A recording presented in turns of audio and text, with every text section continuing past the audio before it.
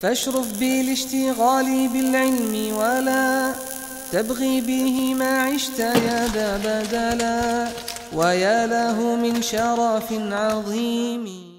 The matter pertaining to knowledge that we're talking about, we've mentioned the first part, which is the importance of knowledge, and we've covered that point because we're talking about beneficial knowledge. So we talked about the importance of beneficial knowledge.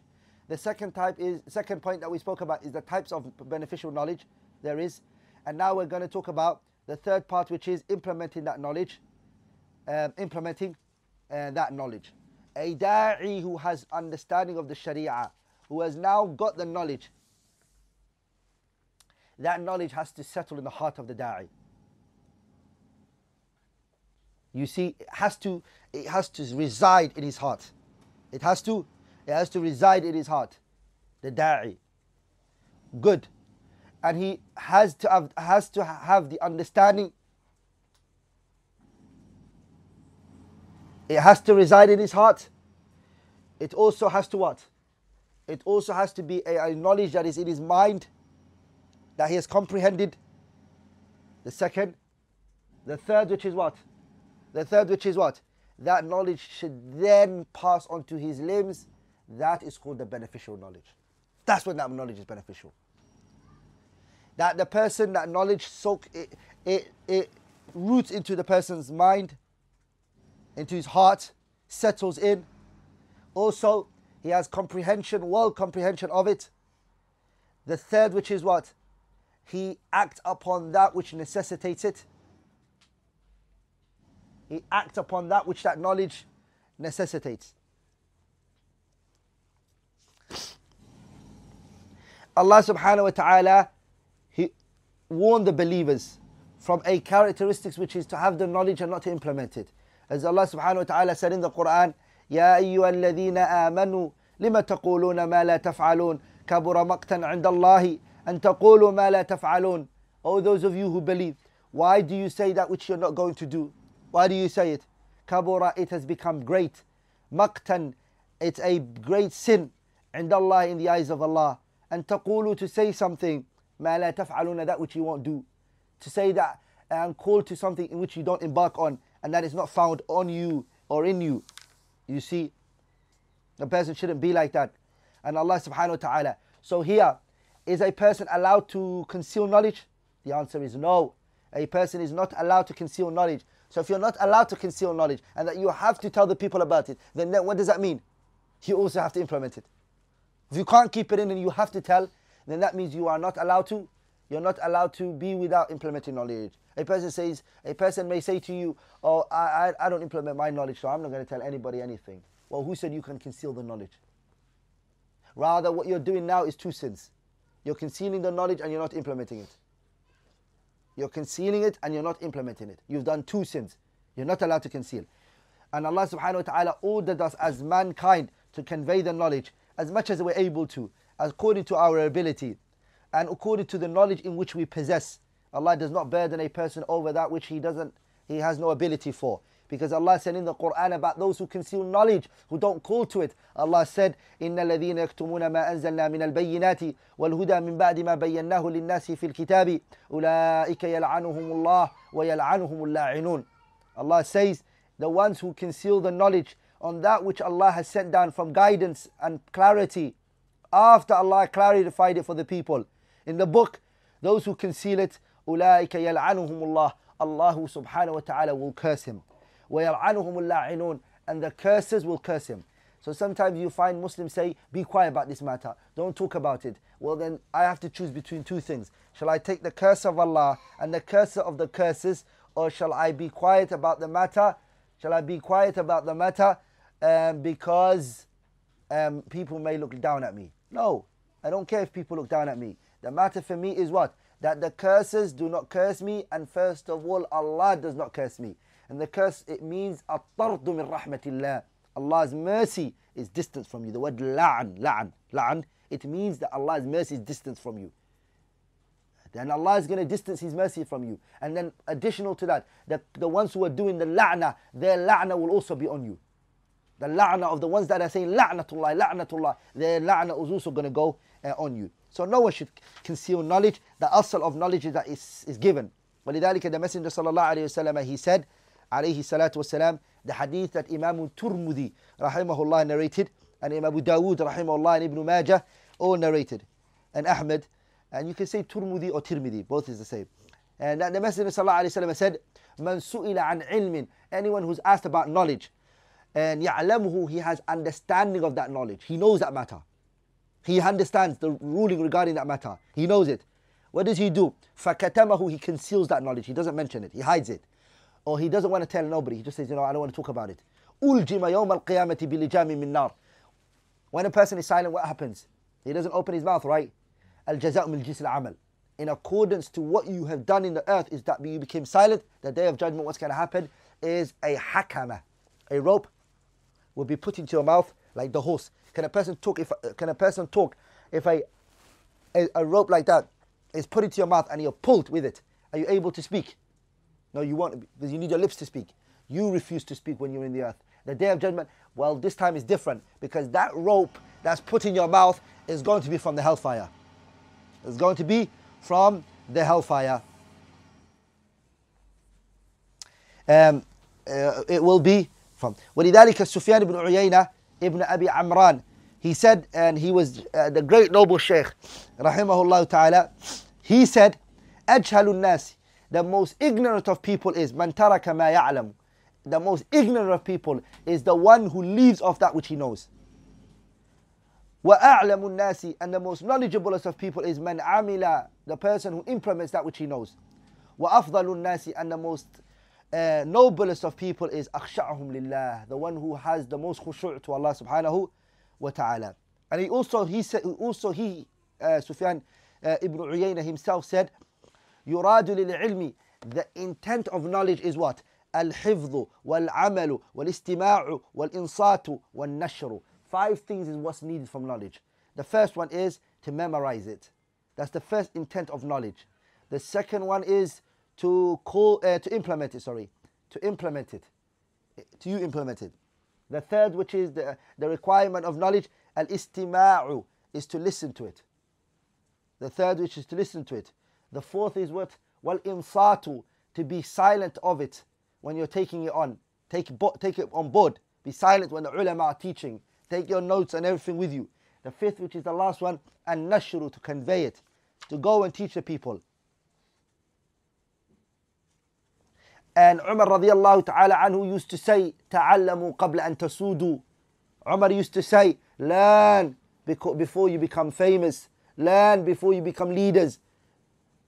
Learn, acquire the knowledge. Because when a person normally tends to get publicity or he gets position, what happens a lot of the time is he loses the aspiration or the wanting to learn. Tends to lose it. Especially the person will say, I will lose my reputation. Why am I going to sit under this individual? So that leadership wouldn't allow him to learn. That's why the Salaf, Umar radiallahu anhu, he said, ta'allamu qabla an tasudu. Learn before you lead. Learn before you lead. Abdullah ibn Mas'ud said, ta'allamu ta'allamu fa'idha alimtum fa'amalu. He said, learn, and if you learn, implement it. In another place, he said a speech which wallahi hurts the believer who has a heart, who feels these words. Ibn Abdul Barr narrated this as he has narrated the one before in his kitab, Jami' Bayan al-Ilmi wa Fadlih, that he said, Inna an-nas ahsanul qawla kulluhum. The people have perfected the speech. Good, eloquent. He comes on, he speaks nice. Oh, good speech he puts on. وافق فعل فمن وافق, then Abdullah ibn Mas'ud said, anyone who's that beautiful speech of his, فمن وافق فعله قوله, and anyone whose speech, it goes into congestion, it goes according to that, and a speech, his action goes in accordance to this beautiful speech he just put on. فذلك الذي أصاب حظه, that is the person who has received his portion of goodness. ومن خالف قوله, and anyone who opposes his own speech that he said, فعله, his actions, فإنما يوبخ نفسه, he's the one who's going to destroy himself and destroy others. So the person implements their knowledge. Abu Darda said, لا تكون تقيا. You're never going to be a taqi. You're never going to have taqwa. حتى تكون عالما, until you become a alim. You're never going to be a taqi until you are a scholar, a alim. ولا تكون بالعلم جميلا, and you're not going to be beautiful with knowledge. حتى تكون به عاملا, until you become one, and until you become one who implements the knowledge in which he knows. And the poet said, إذا العلم لم تعمل به كان حجة. Knowledge, the poet said, إذا العلم, if knowledge لم تعمل به, you don't implement it, كان حجة, it becomes a proof over you. عليك ولم تعذر بما أنت جاهل, and you won't be excused for that which you were ignorant about, because you have knowledge.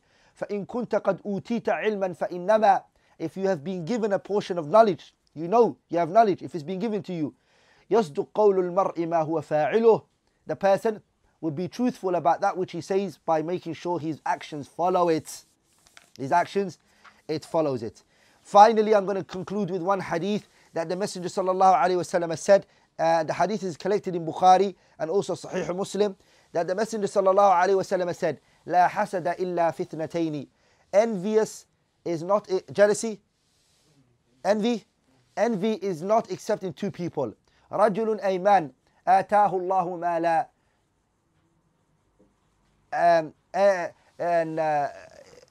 the hasad here is not meant by tamanni zawal al-ni'mah. You're not wishing that Allah takes the blessing from them. No, you don't want Allah to take it from them. You just want to have it either the same as them or better than them. لا حسد إلا في اثنتين. There is nothing you can be hasid on, and you can have hasad with, except two things, the Messenger said. رجل أيمان آتاه الله مالا. Ayman, Allah gave him wealth. فَسُلِّطَ عَلَى هَلَكَتِي فِي الْحَقِّ. And he just destroys that money in good. Gives it. Khair. Whenever he sees some khair, his hand is just open. You see, وَرَجُلٌ أَمَانٍ آتَاهُ اللَّهُ الْحِكْمَةِ. Allah gave him wisdom. فَوَيَقْضِي بِهَا وَيُعَلِّمْهَا. Allah gave him wisdom. And he judges in that wisdom. He calls to that wisdom. And also, وَيُعَلِّمْهَا, and he teaches it. That person, those two people you can be jealous of. You're going to have envy of. Now, how can somebody obtain knowledge? A question that's always asked, Recently, a respected and loved brother to me had asked me that question. He said to me, how can you obtain high aspiration, and how can you obtain beneficial knowledge? So the answer to the brother is as follows. طرق تحصيل العلم, ways to obtain knowledge, beneficial knowledge. The first one is أن يسأل العبد ربه العلم النافع. The first one is the servant asks Allah for beneficial knowledge. He begs Allah subhanahu wa ta'ala. He asks him subhanahu wa ta'ala ويفتقر إليه, and he shows that he is poor and is in need of Allah subhanahu wa ta'ala. You see, and Allah subhanahu wa ta'ala ordered the messenger sallallahu alayhi wa sallam to ask him to increase him in knowledge. Ask me and I will increase you. As Allah said in the Quran, وَقُلْ رَبِّ زِدْنِي عِلْمًا. قُلْ, say Muhammad, Rabbi, my Lord, zidni ilman, increase me in knowledge. My Lord, increase me in knowledge.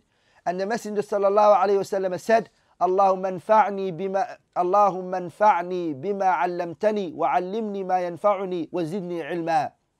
The hadith, Tirmidhi narrated that the Messenger used to say, Allahumma, O Allah, benefit me that which you've already taught me, and teach me that which will benefit me and increase me in knowledge. The Messenger used to make that dua. So, if you want to get beneficial knowledge, beg Allah. Humble yourself to Allah. Ask Him, because knowledge is what Allah subhanahu wa ta'ala owns. Second one is al-ijtihad, is to strive. Fi talab al-ilm, is to strive in seeking knowledge. Strive. And to show want and willingness. And to come with all of the required means in seeking knowledge. The knowledge of the Book of Allah and the Sunnah of the Messenger sallallahu alayhi wa sallam.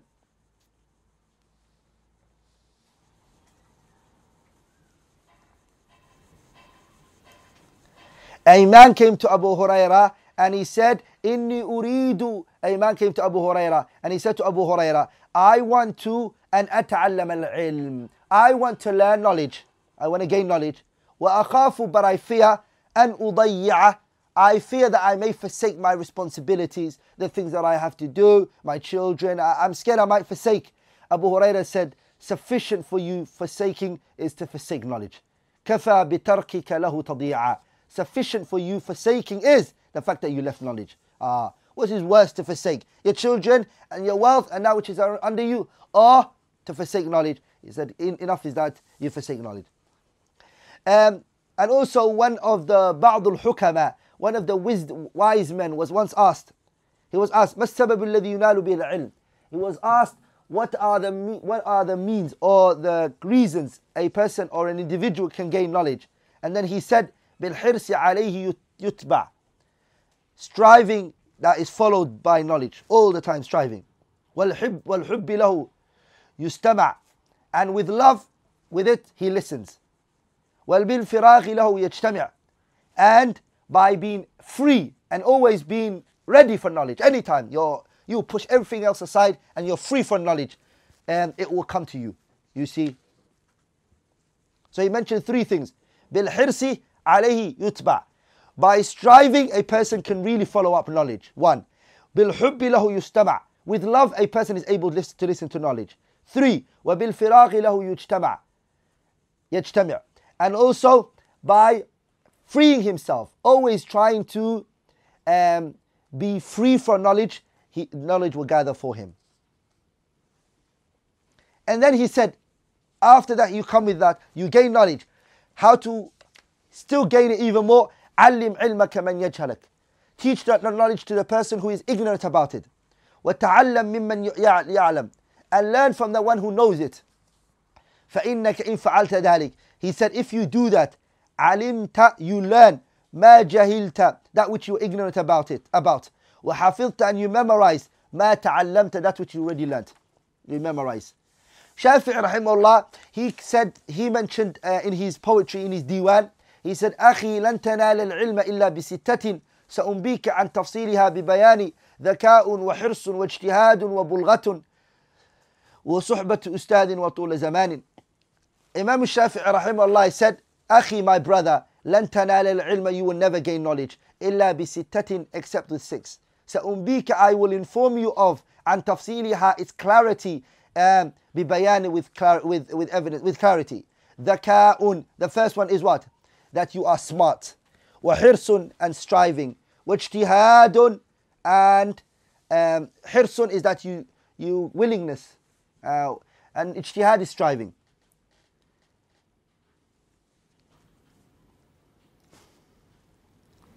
وبلغة Reaching. وصحبة أستاذ Accompanying a teacher. وطول زمان And giving it time. Over time. That's Imam Shafi'i's point that he mentioned. The third thing, I mentioned two. The first one was ask Allah subhanahu wa ta'ala to teach you beneficial knowledge. The second one is to strive to the knowledge. And the third, which is اجتناب جميع المعاصي, to abstain from all forms of sinning, to stay away from it and not to fall in it. And Allah subhanahu wa ta'ala, He said in the Quran, وَاتَّقُوا اللَّهِ Fear Allah, وَيُعَلِّمْكُمُ اللَّهِ وَاللَّهُ بِكُلِّ شَيْءٍ عَلِيمٌ Fear Allah, and Allah will teach you, and Allah subhanahu wa ta'ala is most knowledgeable of everything. Fear Allah, and Allah will teach you. Come with taqwa, and Allah will teach you. Surah Al-Baqarah, ayah 282. The next ayah, Allah says, Ya ayyuha alladhina amanu, those who have iman, in tattaqullah, if you fear Allah, yaj'al lakum furqana, Allah makes an opening for you. Knowledge starts to open, doors start to open for you. And that is clear, without a doubt, that anyone who has come taqwa for Allah subhanahu wa ta'ala's sake, يُفَرِّقْ بِهِ بَيْنَ الْحَقِّ وَالْبَاطِلِ Allah makes for him what? An opening from the haqq and the batil. He starts to see which is the true and the beneficial knowledge, and that which it isn't beneficial, that he doesn't want to learn. ولذلك Abdullah ibn Mas'ud used to say, إِنِّي لَأَحْسَبُ أَنَّ الرَّجُلَ يَنْسَى الْعِلْمَ قَدْ عَلِمَهُ بِالذَّنْبِ يَعْمَلُهُ Abdullah ibn Mas'ud used to say, I believe that a man will forget knowledge in which he has already gained because of a sin in which he's done. He used to say that. I believe a person will forget a knowledge in which he's already gathered, that he's compiled. He will forget it because of a sin in which he did. Umar ibn Abdul Aziz said, رحمه الله خمس إذا أخطأ القاضي منهن خطة كانت فيه وصمتا أن يكون فهما حليما عفيفا صليبا عالما سؤولا عن العلم. And Umar Ibn AbdulAziz said, five, إذا أخطأ القاضي, five, if a judge gets wrong, minhunna, from them, a characteristics, or if he does a mistake, one of these five will be harmed. If he does a sin, one of these five that he's going to mention is going to be harmed due to his sin.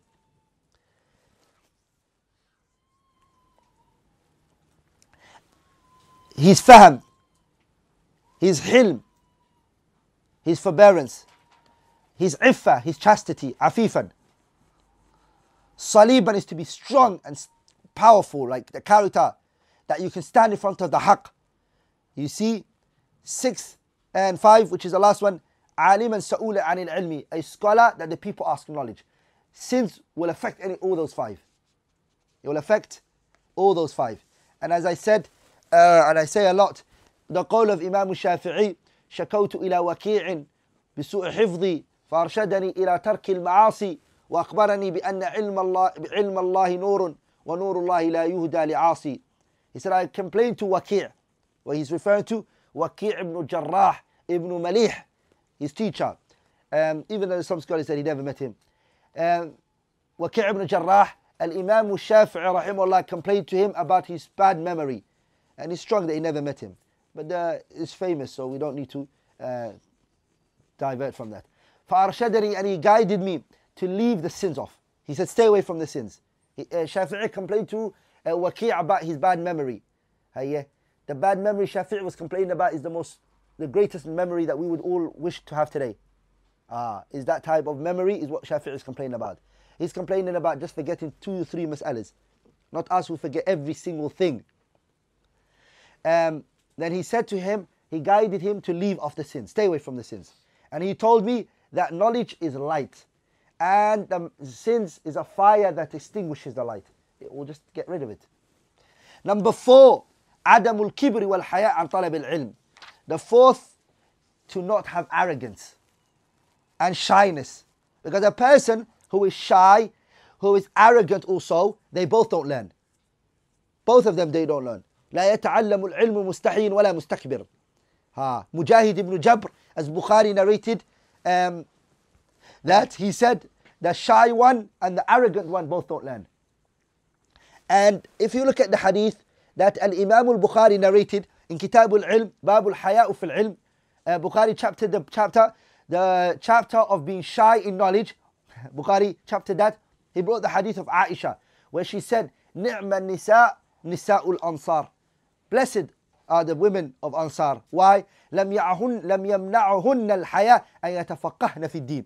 Shyness did not stop them from learning the religion. They used to come to the Prophet and they used to ask him the things that people would be shy of, but they used to ask. So shyness did not stop the women of Ansar for them to know. And the Muslim sisters have to be like that. Don't let shyness stop you from learning the ruling of a matter. Don't let it. Sulaym radiyallahu ta'ala anha, she said, Ya Rasulullah, O Messenger of Allah, Inna Allah la yastahi min al-haq. Sulaym said, O Messenger of Allah, Allah is not shy of the haqq.